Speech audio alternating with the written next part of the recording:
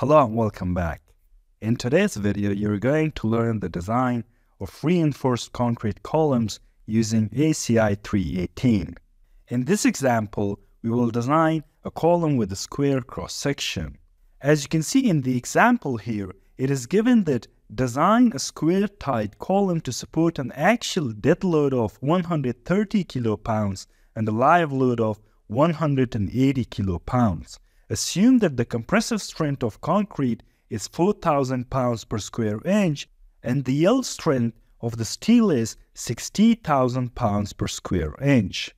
So let's jump right in and go through the step-by-step process of designing reinforced concrete columns. The step number one in here is understanding this general formula from ACI 318. As you can see, the number of the formula is 10.2 in the ACI code, and it's given us the maximum nominal load times the phi in here, which is 0.65 for tight columns, and this number is 0.75 for spiral columns, which means that if the stirrups are connected and tied in a spiral way, the compressive strength of the column will be higher compared to a tight column where the stirrups are connected or installed not in a spiral way. As you can see in the formula here, we have the ultimate load or phi times the nominal load, which equals to 0.8 times phi times 0.85 compressive strength of concrete times the gross section area of the concrete column minus the area of the steel plus the yield strength of the steel times the area of the steel. So in here, as we know, we have the compressive strength of concrete given, and besides that, we know the yield strength of the steel, which was given in the example. What we have to calculate is to obtain the value for the ultimate load and the value for the cross-sectional area, and besides that, to calculate the area of the steel required to support the loads exerted on the column. So we'll go to the first step, which is calculating the ultimate load. As we know, usually the load is 1.2 times dead load plus 1.6 times live load. This combination of forces usually dominate, except for situations where wind or earthquake or any other factors might be of higher amounts. Only then we won't use this combination, and the combination which results in the highest amount of the force will be used in our calculations. Since we had the dead load to be 130 kilopounds and the live load to be 180 kilopounds, this will result into 444 kilopounds. The next step is to determine the dimensions of the column. Since it's a square column, we have two dimensions called AB if it's rectangular, but if it's a squared column, both of the dimensions will be the same. The dimensions of the column's cross-sectional area is directly proportional to the load exerted on the column, or the ultimate load Pu shown in here, and the compressive strength of the concrete. So the higher the load, the more the cross-sectional area of a column is required. In addition to that, if we increase the compressive strength of the concrete, the cross-sectional area will be reduced. If the compressive strength of the concrete is decreased, the cross-sectional area of the concrete required to support the loads will be increased. Since we have a square column, so both of the sides will be A. From here we can understand that the gross area of the column section will be A times A, or A square. The formula that I'm going to show in here is not a formula given in the books or the codes, but it's an empirical formula, and in most of the cases when you're designing column sections in real life, this formula might help you. But make sure to check it with other factors in order for your column to be safe and stable against the load that are being applied throughout its useful life. In order to obtain the area of the column, we can use this formula as the ultimate load divided by 60% of the concrete's compressive strength.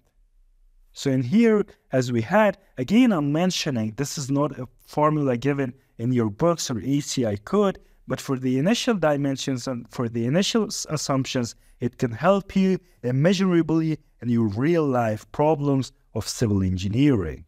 So from here, we can go and calculate the gross sectional area of the column to be 444 kilopounds divided by 0.6 times 4,000 pounds per square inch, which was the compressive strength of concrete. By changing this kilopounds in the top here to pounds and then dividing it on the 0.6 times 4,000, we will obtain the area required to be 196 inches square. Once we take the square root of this number, the side length will be 14 inches. So basically, the column required will be 14 inches into 14 inches. Once we have the dimensions, the next step is to calculate the steel area based on the formula given in the ACI code. From here, as you can see, the number that we know right now are the compressive strength of concrete, the gross sectional area of the column, and the yield strength of steel. The only thing missing in here is the steel area. We have to evaluate those numbers in its places, and that way we will obtain the area of the steel. Once we go to the next step and simplify this, the ending result will be something like this. So by performing some basic addition and subtraction in here, we can obtain that 187,446 equals to 56,600. I have not written down the units in here, but if you're doing it for your exam or doing a real-life design, make sure to write down all the units. But here, for simplicity, I will not write them down. From here, the required steel area will be 3.31 inches square. In the next step, we are going to find the number of the steel bars required. We will select number 7 steel bars. The diameter of number 7 steel bar will be 7 divided by 8, which will give us the diameter in inches. In order to obtain its area, the formula for area will be pi times diameter square divided by 4. From here, we can obtain the area to be 0.6 inch square per bar. Since we require 3.31 inches square, we will divide 3.31 inches square divided by 0.6, which is the area of a single bar. This will give us 5.5 bars. So what we will have to do is we'll use 6 bars. This will give us symmetry in the section, and besides that is more realistic because we cannot use half of a bar inside a concrete element section. So in here, we will use 6 number 7 bars. The next thing is to calculate the spacing of our ties or stirrups. The diameter of the stirrup is taken to be number 3 bars, for which the diameter will be 3 divided by 8, which will give us the diameter in inches. The spacing between the stirrups should be the smallest of these numbers, out of which number 1 is 48 times the diameter of ties. Since we used number 3 bars in here, so the diameter will be 3 divided by 8 times 48, which will give us 18 inches, or 16 times the diameter of the main bars, which were number 7 bars. This will give us 14 inches. For the smallest side of the column, which was 14 inches again, we will take the spacing between the stirrups to be 14 inches. But bear in mind that the stirrups are used to support the shear forces exerted on the column. So they mainly work in case of an earthquake and other dynamic loading acting from one side of the building. The spacing between the stirrups are usually closer at the supports and are far away in the midway between the column. The reason is that at the supports, the shear is higher, while in the middle, the shear almost becomes 0. Another thing that you need to consider for spacing your steel bars, whether it's stirrups or main bars, is the coarse aggregate size. So steel bars should never be closer to each other than the maximum aggregate size that you're using. Or even we will multiply the diameter of an aggregate, coarse aggregate size into 1.5 in order to obtain the minimum spacing that we can use between the bars. For this specific example, we will take 14 inches based on the criteria from these 3 options.